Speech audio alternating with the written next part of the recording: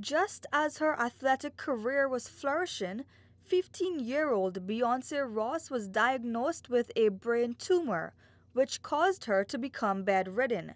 She suffered from severe headaches and vomiting, and she became extremely weak and was unable to perform the simplest tasks.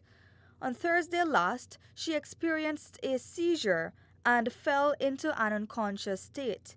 In the wee hours of Monday morning, the young lady passed away without regaining consciousness. Her mother, Yonette Clark, is struggling to stay strong. I lost my daughter at 15 years, that's all I have to say. Heartfelt thank you to everyone who would have supported us, sent kind words to us, or in any way, in any form. The Guyana Police Force B Division, we want to say thank you to Tower Hotel, the managing and staff, for accommodating us there. And thanks to Mr. Foster, thank you to Mr. John Adams and everyone else, all the doctors and the nurses. Thank you guys ever so much.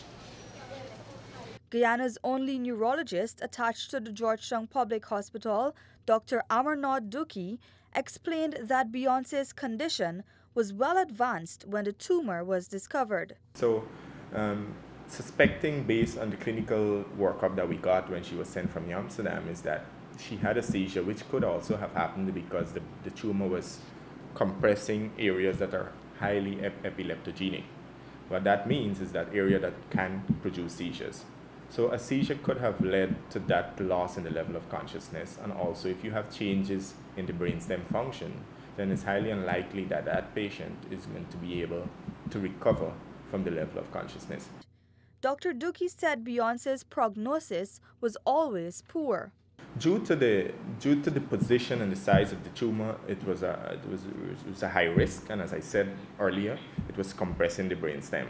At Georgetown Public Hospital Corporation, we were not capable of removing because we are still in the initial stages of forming or of creating our neurosurgical capacity. So there's still a lot of instruments that we need, and we're working on acquiring them.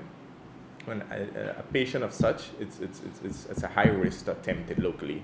Beyonce's family tried desperately to raise funds to seek overseas medical treatment.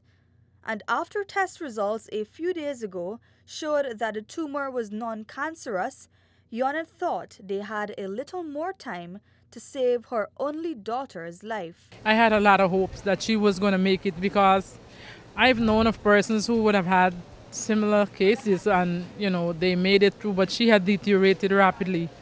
Beyonce was a student of the Lower Quarantine Secondary School in Rose Hall. Last month, when Newsroom interviewed her, Beyonce said she was really trying to fight her illness. When I go back to school, and I want to feel good.